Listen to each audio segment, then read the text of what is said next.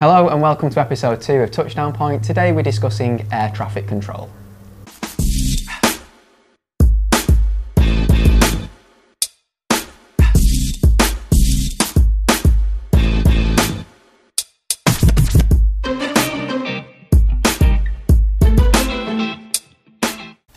So first of all, I would like to thank Liverpool John Lennon Airport for their hospitality today, especially the air traffic control unit here. Spending the day with them has been very valuable indeed.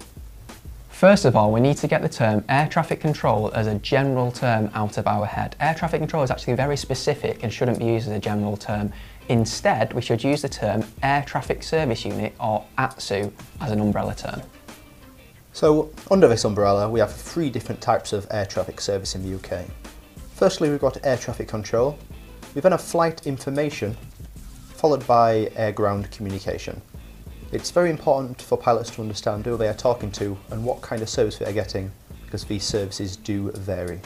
To help us understand what services pilots are getting, we actually have the air traffic service unit cake.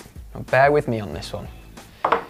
It's a 3-layered cake, just like air traffic service units, as Dale just mentioned there. So we have, cutting into the air traffic service unit, the top layer there, which is air traffic control. Now, Dale is much better qualified to introduce air traffic control and to mention all the different services they offer than I am. It's not my job, it's Dale's job, so I'll let him explain it to you. So as David has said as he's cutting to the cake, the top layer is air traffic control.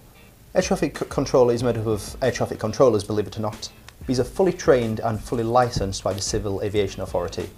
So the clue is in the name from what you're getting. It's air traffic control. Air traffic controllers control aircraft, whether it be on the ground or in the sky. Air traffic control have full control over all aircraft.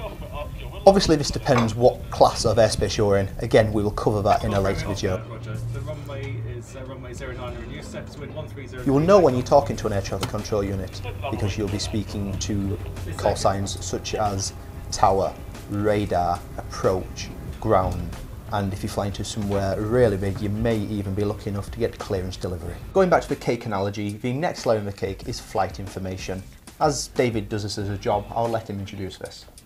Yes, as Dale mentioned, flight information service is the next layer in the cake. That's the middle layer you see here.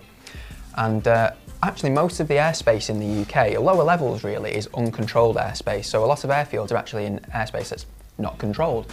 And that will actually surprise the public quite a lot because they think of, like we mentioned, an umbrella term as air traffic control. Now, flight information service don't have control in the air. So whereas Dale has control on the ground and in the air in his airspace, flight information don't. The clue is in the name, information. They only give information to aircraft in flight for the safe conduct of flight. Now, on the ground, flight information still have control. So they'll control traffic on the ground, taxiing up to and including the holding points. Beyond the holding point, it's all up to the pilot to make their own decision, and this can be based on the information that the Flight Information Service Officer, which is the person sat in the tower, gives the pilot. Then the next layer in the cake is air-ground communication service, and then Dale will be mentioning that to you. So the bottom layer of the cake is air-ground communication. You'll know if you're talking to one of these stations because they have a call sign radio. We've mentioned it is the bottom layer of the cake, but it is still an important role as it does give the airfield a frequency to use. In air traffic, we are all a team and we do all work together, whether that be a big tower, a big radar unit, or just a small airfield with some general aviation aircraft there. So what are you going to get from a radio operator? Well, sometimes you may actually get nothing at all. The person manning the radio may be working in the cafe, taking bookouts. He may even be doing a runway inspection. So if you do call one of these stations, you don't get an answer, don't be disheartened, just listen out, maybe even just do a couple of orbits in the overhead till you get your bearings, and you can also look at the signal square. That is what it's there for, and again we'll be covering this in a later video. If you are lucky enough to get an answer from the unit, well, what will they be giving you? Well, basically they'll be giving you the runway in use and probably the surface wind when you call final approach. So that wraps up episode 2 of Touchdown Point. Thanks for watching, and again thanks to Liverpool John Lennon Airport for letting us film here today, and thanks to all the guys and girls in air traffic. It's been a really good day, really insightful, and we've really enjoyed it. In the meantime, if you have any questions that you may want answering, drop us a message. Our contact details are in the description below. You can also visit touchdownpoint.co.uk. In aviation, there's always something new to learn, and we're looking forward to learning with you. Until next time, stay safe and happy flying.